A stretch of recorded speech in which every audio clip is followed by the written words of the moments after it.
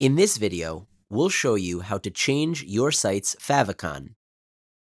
A favicon is a small icon that appears next to your site address in the browser. Favicons can help visitors identify your brand. Keep in mind, adding your favicon is a premium feature, so you'll need a premium plan that offers customized favicons.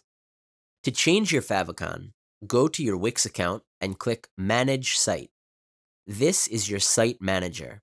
Here, you can edit your site, get an overview, manage your domain, favicon, and more. To change your favicon, click Domain on the left. Under Favicon Image, click Upload Favicon. Choose the image or icon you want to use. Or, click Upload Images to choose your own. Select the one you want and click Open, then Done. Here's a tip. For best results, use an image that is 16 by 16 pixels. Then click Apply. And that's it. Now, click Overview here on the left and View Site to see how your favicon looks. Now you're ready. This video is always here, so come back and watch again for more help.